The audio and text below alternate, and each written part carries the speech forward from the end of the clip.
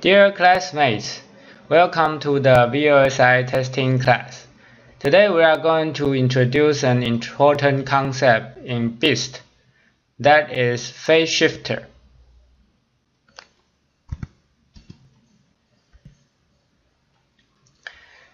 Although BIST has many advantages, however, we still suffer from structure dependency problem.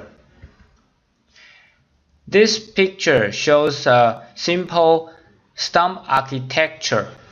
We have an LFSR which generates test patterns for our circuit.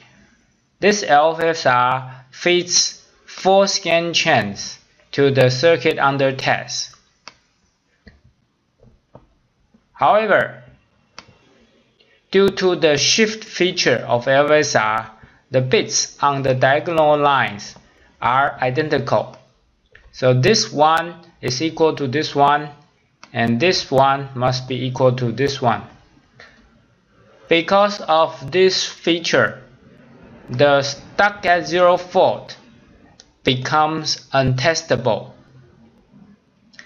So, how can we solve this problem?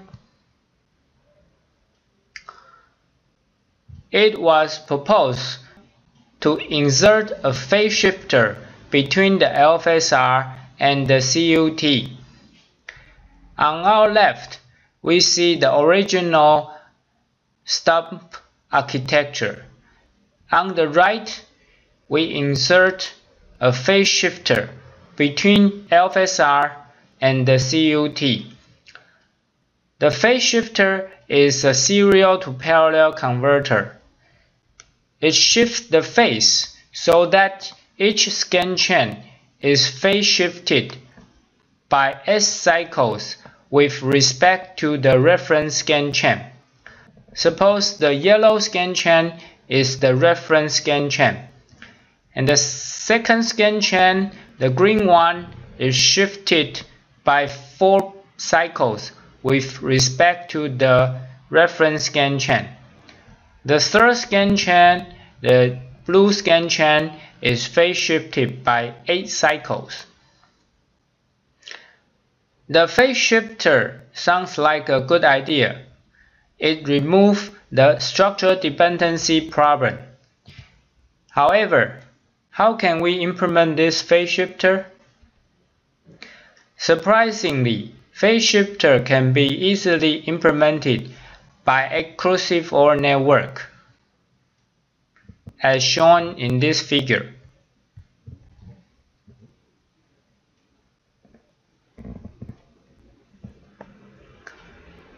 So what's the reason? If you still remember, one M-sequence property is that the summation of 2 M-sequence is actually the same M-sequence but with different phase shift.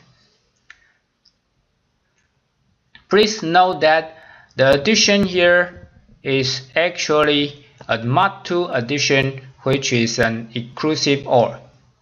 That means if we take the exclusive OR of 2 LFSR output, we create another M-sequence with phase shifted. That is the reason why we can design a simple phase shifter to shift the phase among different scan chains. So, how can we design a phase shifter? In this problem, we are given an n-stage LFSR where the T is the companion matrix. We have the column vector Q, which represents the state of LFSR. We know that state after X cycles can be represented by T to the power of S times Q. Given a reference scan chain, B is a selection vector which is equal to B0, B1, B2, and etc.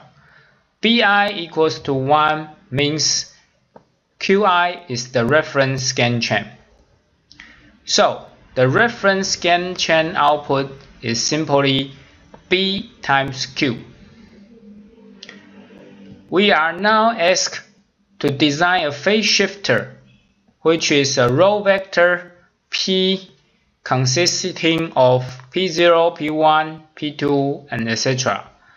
P1 is 1, means that there is a tap point coming out from flip-flop Qi. So the phase shifter output can be simply represented by P times Q.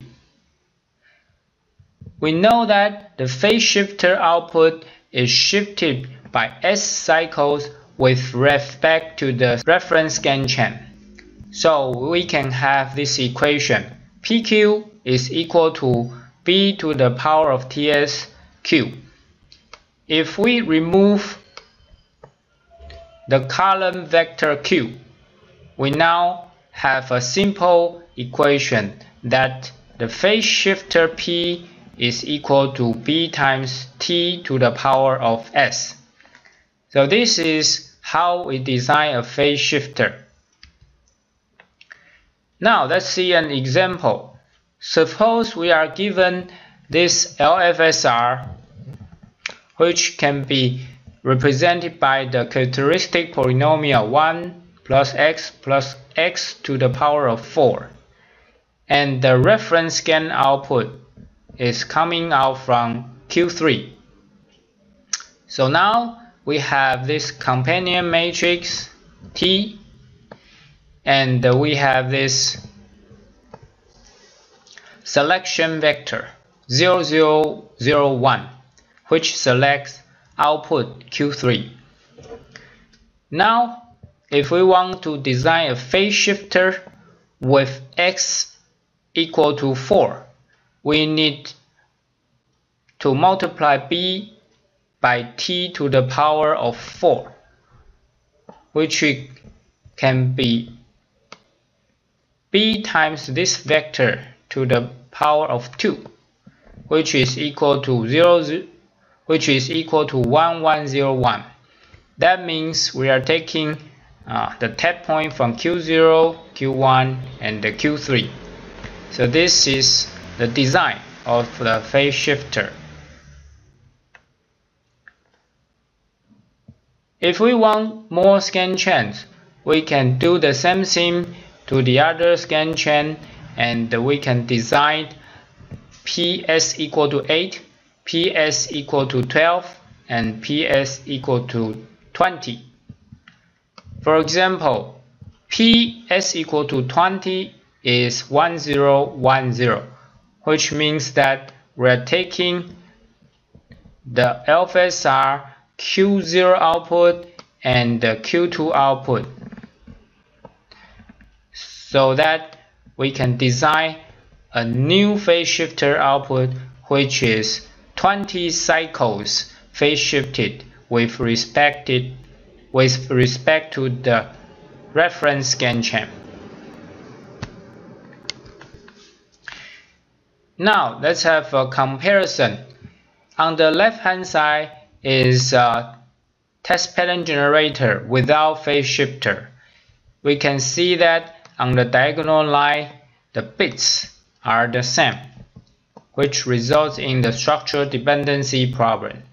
On the right hand side, we show a new structure with LFSR and the phase shifter.